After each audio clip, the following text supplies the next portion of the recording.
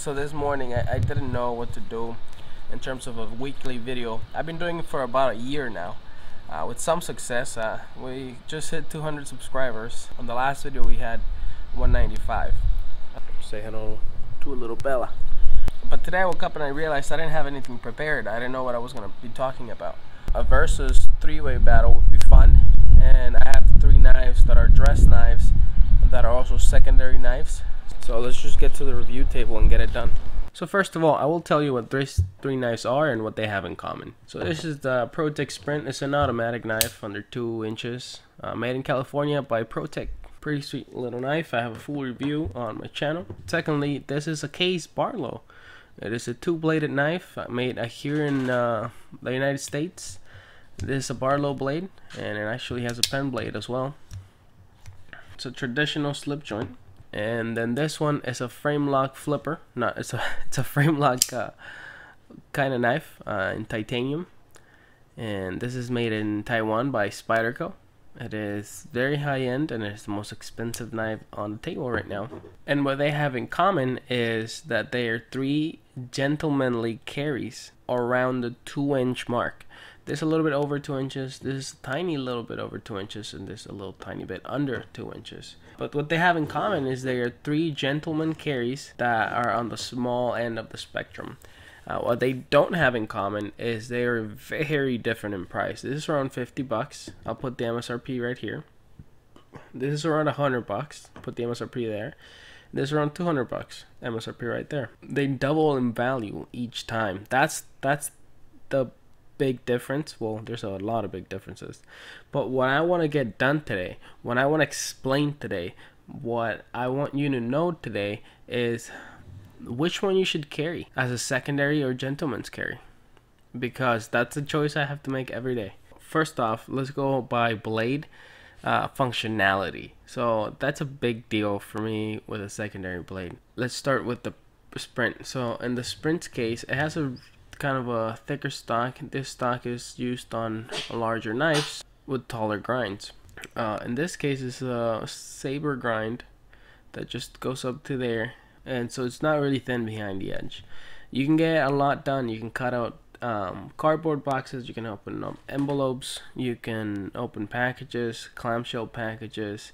But like if you have an apple that you want to eat and you want to use your secondary blade because your primary blade is dirty because you used it for something dirty, this is not going to be very helpful. However, for everything else you got to do, open up envelopes, you know, get your paychecks, etc., etc., open up more knives, this is going to be good to go. So from good to go, we'll score them from like okay, good to go, and great, right? So this is good to go. It isn't great for a secondary blade. For a primary blade, it's actually okay, but for a secondary blade is good to go. Now if we go over to the case actually has an additional blade which gives you additional advantages. For example, in the case that you do want to cut up an apple or an orange or whatever, and your primary blade is dirty, okay? Let's say you did something dirty. You pull out your secondary blade to cut that sandwich in half or whatever. And this thing is super thin behind the edge, has a thin stock, and is very functional. But now you cut up bread, right? Or whatever. But now that one's dirty. So now you go through the day with 2 dirty blades. There's no sinks anywhere to clean them, and voila, you still have a clean blade, which is something cool. So you still have food prep abilities. You can still open up envelopes, boxes, clamshell packages. Obviously secondary blades, gentlemanly carries, are not going to be good for survival, so I'm not even commenting on that, guys. Okay, let's keep this PG-13. Let's keep this within the realm of possibility as of a day-to-day basis for a secondary blade. Now your primary blade, you can be whatever you want. Currently my primary blade, because it's Saturday and it's a very casual day, I'm carrying the PM3 lightweight, which is also a smaller knife, but it's not gentlemanly, and I don't consider this a secondary blade because I think it's capable of being a primary blade. Anywho, let's keep going. So in terms of the Case knife, as of blade functionality, I think it's great. Blade functionality wise. For a secondary, again, for a secondary knife. And in terms of the Techno, you're not gonna do any freaking apple cutting. You could cut up an orange, you could cut up a sandwich. I think this one is within that realm of, you know, good to go, but not great. It opens nicely and all that, but we're talking about blade functionality only. Having this curve right here when you put your finger makes it really good for drawing cuts. Having this thing right here, you can sharpen up your pencil or construction pencil, whittle if you need to. The only thing is just not slicey enough to call it a good overall secondary blade. Because I carry a secondary blade to keep it clean and do more fragile cuts. Maybe I like apples and I like cutting them. I don't like biting into them. I don't know why.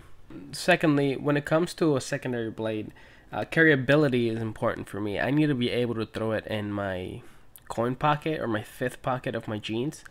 All of these knives do a great job writing in there. So they all get a score of great on there. I will mention that the Barlow does not have a pocket clip, but the way I carry it, it doesn't need it.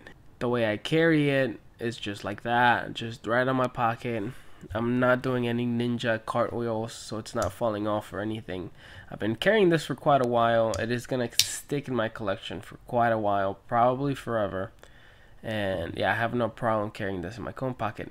Again, this is a thing for secondary gentleman carry knives. This is not, you know, your overall thing. When I carry this or any of this, I carry a different freaking pocket knife on me. If you're not interested in secondary blades and you want to carry this as a main, I suggest you carry it in your fifth pocket because it's ready. It's readily available. You can pinch it out. So if you're thinking about this one as your secondary because it's the most affordable, it's freaking pretty, and it has two blades, I suggest you carry it there. You can buy a slippy for it, like a leather slippy, but you're still gonna have to dig it out of your pocket, and you're still gonna have to dig it out of the slip. What I'm doing is just that fifth pocket, and it's readily available. It's right there. You're not gonna cut yourself. These things don't come open. You just go right in there, you pull it out, and you're good to go to use it throughout the day. That's all I have to mention.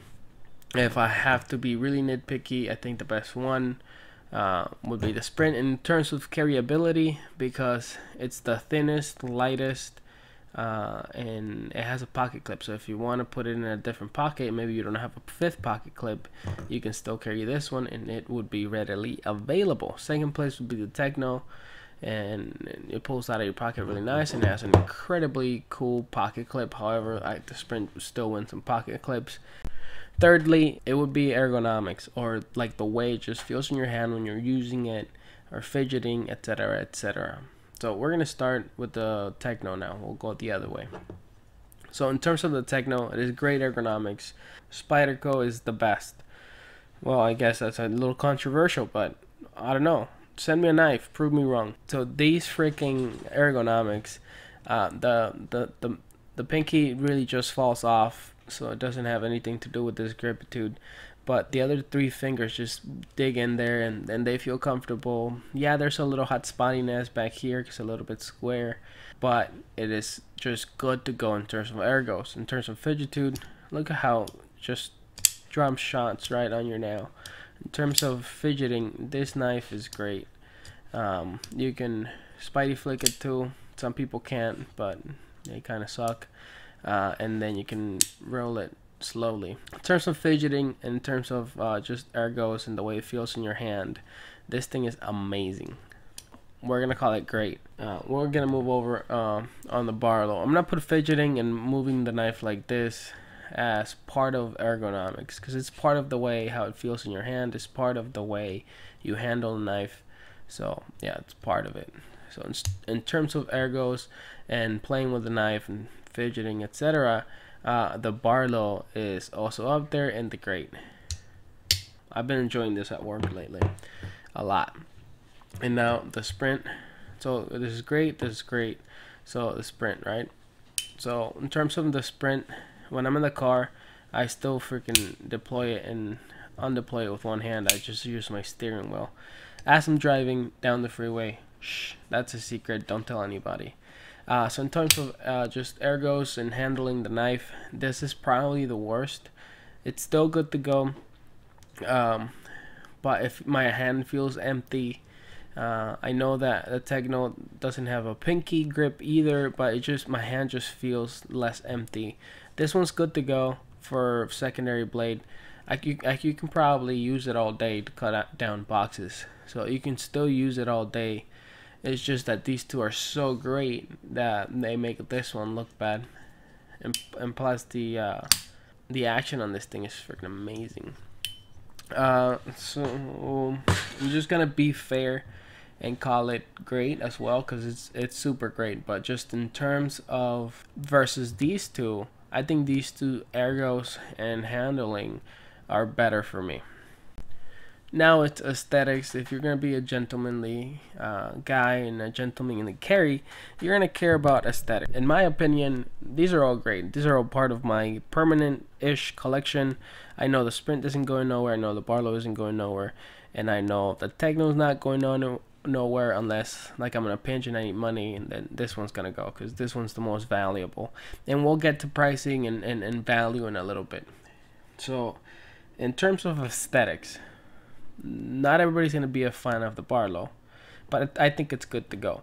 We'll start with the Barlow today because we've been leaving him in the middle this whole time. You know, it's red bone, it's carved, it looks kind of weird in camera. In person, it looks great. Some people may like it, some people may not. This is, I think, the most, not ugly, but just the least appealing for the masses. In my opinion, it looks great, and I've been taking some sick Instagram pictures. By the way, I'm going live every day until Christmas. Today's day number 7. So if you want to pop in, say hi, go ahead. Yeah, great little knife. I'm gonna call it good to go because I think it's good to go. I think you should look more into it. Sick knife, pretty cheap. So I'm gonna call it good to go. Now for the Techno, I think it's aesthetically pleasing. I think a lot of people like it over on Instagram aesthetically. Most people are going to complain about the thumb studs, but you can, you know, take it off and redo it if you want to. And some people are doing just sick things with the Techno in terms of aftermarket stuff. But in terms of aesthetics, I think it's great. And I think a lot of people would agree with me, so I'm going to put it in the great. Now, undeniably, I think the ProTech Sprint is the most aesthetic knife on the table. It really is. From afar, it just looks classy. It looks good. That's why I call, even though it's an automatic, that's why I call it a gentlemanly knife, because it's just aesthetic. This thing needs a tie and some shell leather dress shoes. I mean, this thing is gorgeous. Everything's just chamfered, well done. Everything's recessed, everything's polished, everything's been thought about. No, like, the gaps are just perfect. The lining up of everything is just extremely nice. The blade is dressy with the stonewash and the satin and the little swedge at the top, and I mean, it's just a gorgeous knife. So in terms of aesthetics, this one's good to go. This one's great. This was great +1. In my opinion, you know, this thing is one of the coolest looking knives of all time. Alright, as of Amazon, this thing is almost 60 bucks.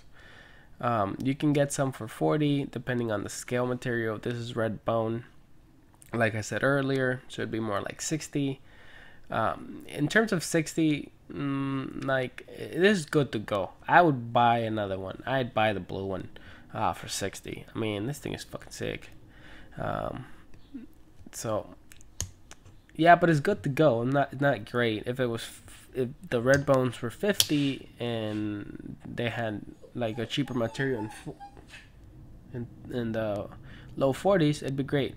But their cheaper material scales is in the 45ish, and you kind of want this, you know, cooler stuff like smooth micarta and stuff. But those are like 70.